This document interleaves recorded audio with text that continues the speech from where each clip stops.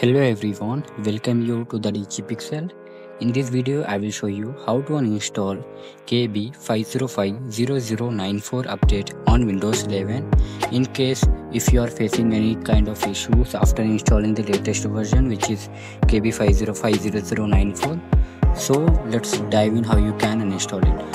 So just click on Windows icon on the taskbar and then click on Settings.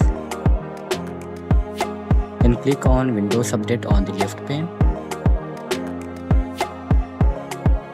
and here click on Update History. Scroll down and click on Uninstall Updates.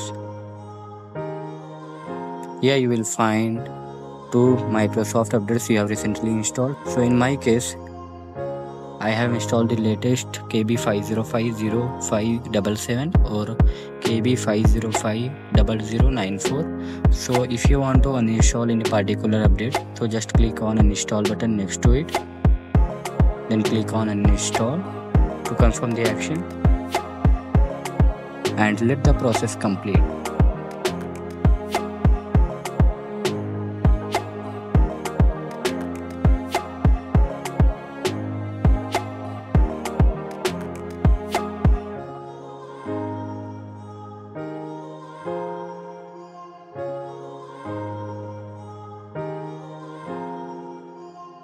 Once the update is completely uninstalled, you have to restart your PC.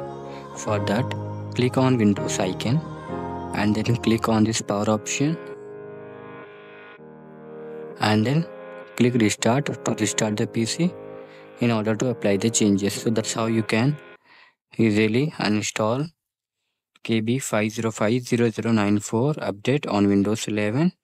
I hope you have found this video helpful. If you have found this video helpful, don't forget to hit the like button and subscribe to our channel for more videos like this. Bye for now. See you in the next video.